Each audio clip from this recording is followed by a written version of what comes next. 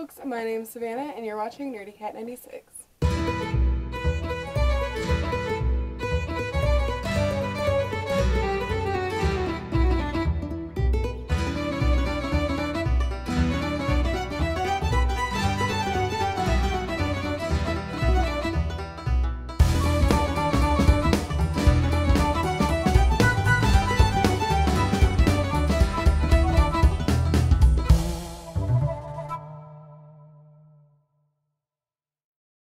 I'm here to show you my potential TBR for the month of October. Most of these books I'm pretty much for sure gonna read, and then I'll show you some potential ones that I will decide between during the month of October, because I definitely need to read at least one spooky book.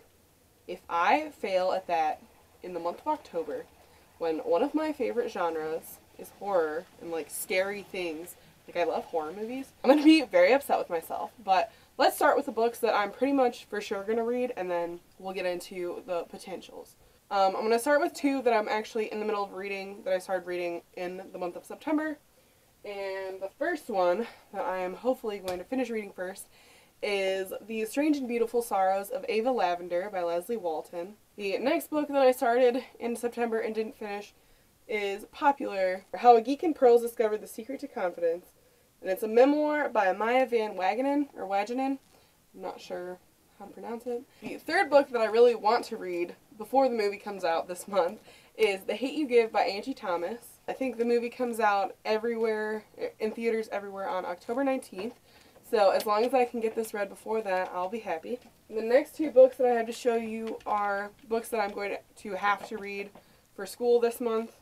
The first one is When I Crossed No Bob by Margaret McMullen, and the second one is Hounded by Kevin Hearn. The next 5 books I'm going to try to read on audiobook, and they're all rereads, so it shouldn't be that hard because I can listen to it at super high speeds. I just want to make sure that I didn't forget anything before I go into the last book, which is coming out this month. And I also want to see if there's any foreshadowing that I can pick up on now that I have read all of the books in the series so far, and then reading them the second time so that I can kind of see if I can put together a theory on what is going to happen in the last book. I'm really hoping to do that anyway, but maybe I won't pick up on anything extra. So the first book I have already started this month, and that is The Assassin's Blade by Sarah J. Maas, so you can probably guess the other books.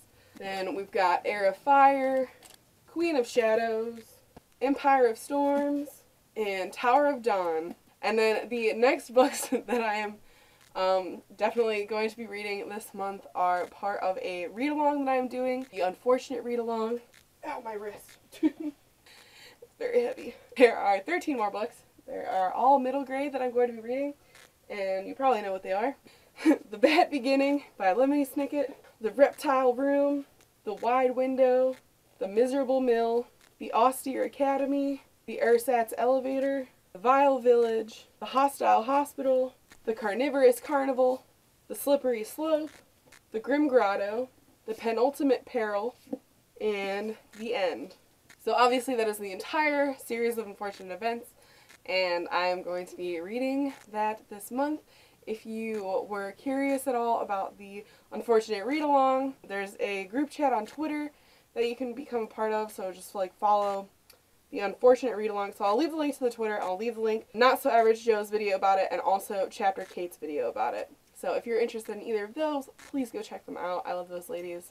They are wonderful. Their videos are amazing. So as for things that I might potentially read this month, so pretty much this whole shelf down here is open for me to pick books from, because these are all of the paranormal and horror books that I have left that I haven't read on my shelf. This is the one that I actually almost for sure want to read. This one is a compilation of Stephen King short stories, and it is The Bazaar of Bad Dreams. And okay, first of all, I'm just gonna say it, this cover is gorgeous. I read his another compilation of short stories that he wrote called Full Dark No Stars, and that is probably my favorite Stephen King book so far, so I figure I will enjoy his other short stories a lot as well. So this is probably my top choice for spooky books that I want to read. Oh my gosh, I already forgot. I forgot to mention, so I'm rereading this whole Sarah J. Maas series because the last book, Kingdom of Ash, is coming out this month. October 23rd, and I pre-ordered it. Just throwing that out there, and now we'll get back to the spooky books. Yeah, this is probably my top choice. I don't really imagine myself picking up anything else over this, but if I somehow have time, after all of this and this, then my top choices are Mr. Mercedes, also by Stephen King, The Shining, also by Stephen King, Bag of Bones by Stephen King, Desperation by Stephen King. So clearly Stephen King is like the highest on my list of spooky books to read, and most of the spooky books that I have are by Stephen King, so to be fair.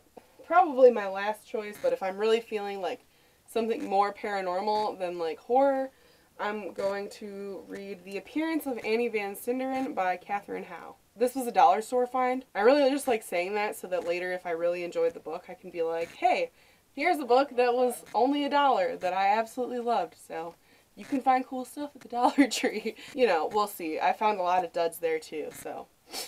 It's going to be a very busy month. Thank you so much for watching.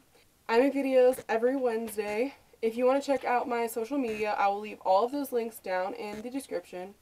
And hopefully the cats and I will see you next week. Have a lovely day. Bye!